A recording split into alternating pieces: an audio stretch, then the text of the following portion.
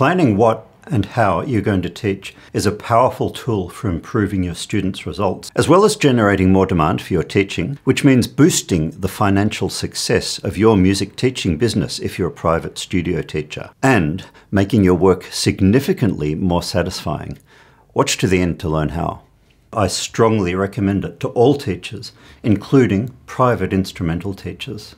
I'm Saul Richardson and welcome to Teaching Jazz, where I make videos about music education. One of the most effective techniques you can use is to plan units of work for your students.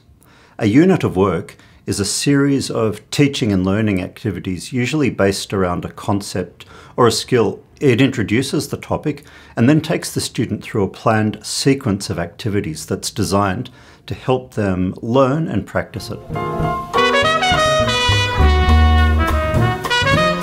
To get started with planning a unit of work, ask yourself 5 basic questions. First, what do I want the student to achieve at the end of the unit of work? Second question, what skills or concepts does it involve? Third question, in what order will it be best to work through these skills or concepts? Number 4, what activities can I work through with the student or class to help them develop each skill or concept? And 5, how will I know at the end that they've learnt the skill or concept? You might want to estimate the amount of time you'll set aside for each activity. Then you can teach the material in the order that you planned. Your teaching should follow a logical sequence designed to build knowledge or technique cumulatively over time. Here's an example of a unit of work about teaching improvisation in a Dorian mode.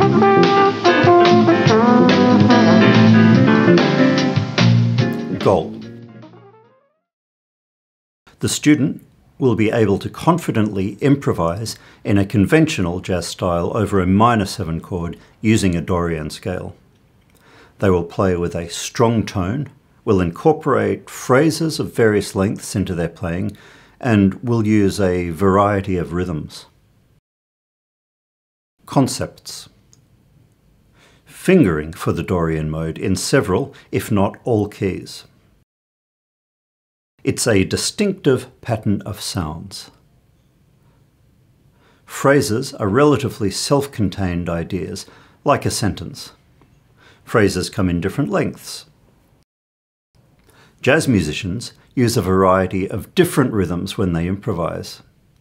Always play with a good, strong tone, unless you're deliberately trying to achieve some special effect. Sequencing for this unit of work. 1. The Dorian scale is a distinctive pattern of sounds. 2. Fingering. 3. Rhythmic variety. 4. Phrasing.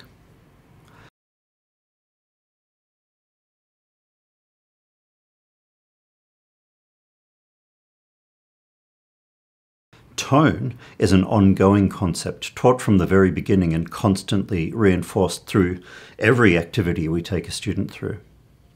Okay, here are some possible teaching and learning activities. These could go over 30 to 45-minute lessons. Some students, of course, will need more or less time. Lesson 1 will be activities 1 to 3. Lesson 2 will be revision and then activities 3 and 4. Lesson 3 will be revision and then activity 4 again, but in more detail. Student listens to part of Miles Davis's So What?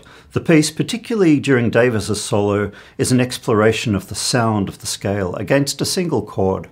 Maybe play another recorded tune. Also, definitely demonstrate on your own instrument. Activity 2. Teach the student how to play the scale, preferably in more than one key. If they're a very inexperienced player, it might be slow and halting at first, but that doesn't matter. Everything they play will be like that at first, but it will improve over time. Activity 3. Ask the student to improvise using only crotchets, quarter notes, then only minims, or half notes, then only quavers, that's eighth notes, then triplets, and so on. Then have them solo using different combinations of rhythms. Point out that jazz players tend to use mostly quavers when they improvise. Use mostly quavers, but other rhythms as a contrast. If there's no rhythmic contrast, the solo is likely to become boring. This assumes that you've already taught the student what improvisation is and how to start doing it in a previous lesson. Otherwise, you'd need to do that first. Activity 4. Explain that phrases in music can be long, medium, or short in length.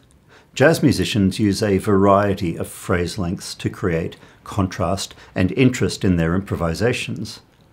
Have the student play for 1 bar, then rest for 1 bar.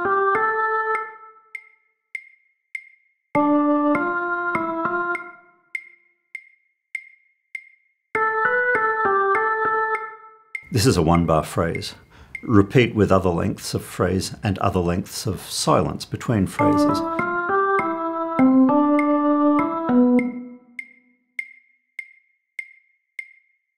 Aim to have the student improvise using a variety of different phrase lengths. Then have them incorporate rhythmic variety, etc.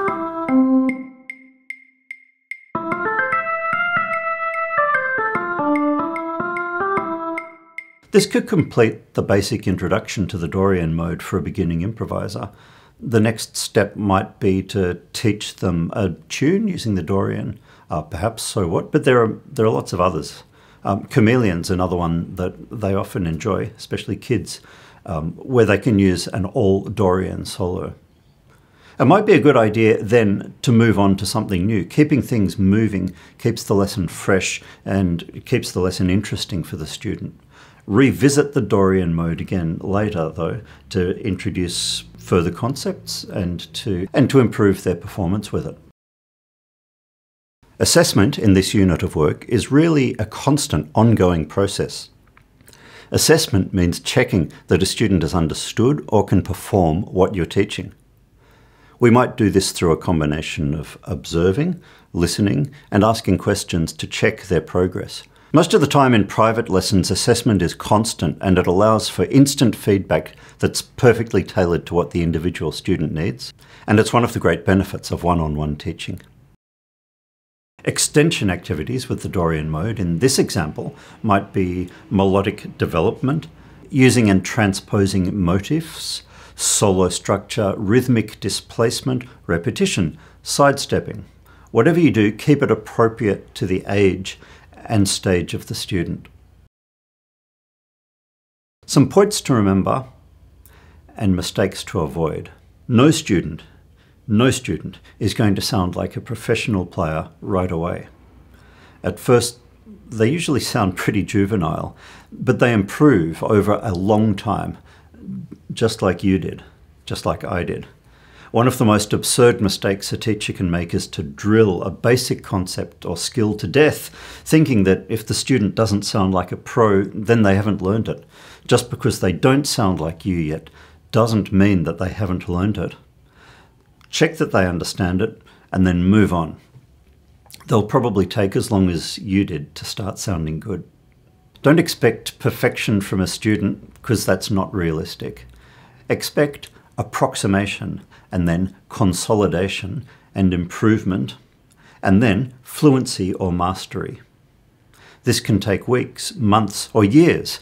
Get the student sounding close to what you want, or better than they were, and then move on. Come back to it later if needs be.